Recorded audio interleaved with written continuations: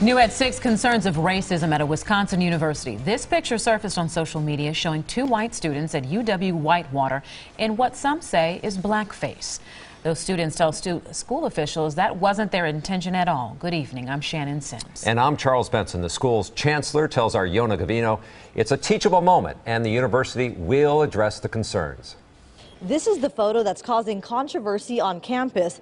I talked to students who are divided on the message behind it. It does look stupid though, and if they did mean it racially, then that's like 100% wrong. This is the dorm room photo at the center of a heated debate. It went viral after students shared it on Snapchat and Facebook. It appears to show 2 students in blackface. They indicated that they had no negative intentions, that this was a facial, that they did not.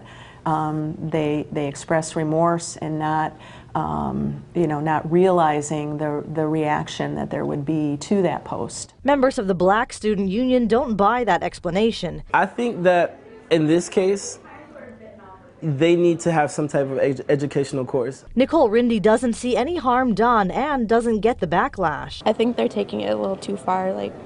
They're just trying to be innocent. The chancellor hasn't discussed disciplinary action towards the students. Instead, she calls the snapshot a teachable moment.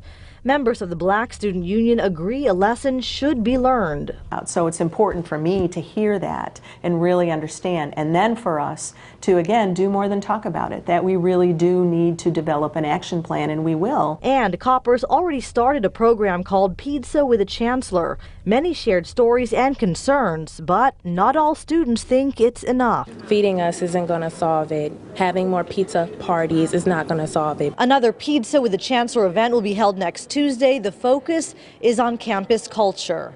In Whitewater, Yona Gavino, today's TMJ4.